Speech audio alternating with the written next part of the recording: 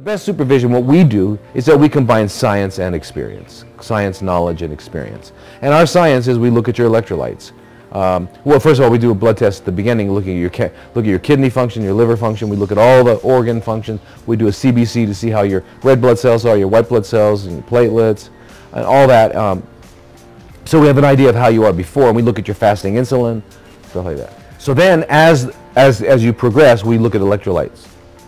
Sodium, potassium, etc., like that. So what we do is we assess people. We do a special kind of blood pressure and pulse, and we look at them and we find out if they need fluid. They're not drinking enough. If they do, we give them an IV of just normal saline, normal water with salt, the normal amount of salt. So what we do is we give people every day, as part of their water, one or two drinks of Himalayan sea salt, okay, to keep their electrolytes up. So anyway, we do it that way. We look at your tongue, we look at your ketones every day, and we're watching it. And so we know what you're going through. We know if there's anything that needs to be, if we need to intervene in any way and all that.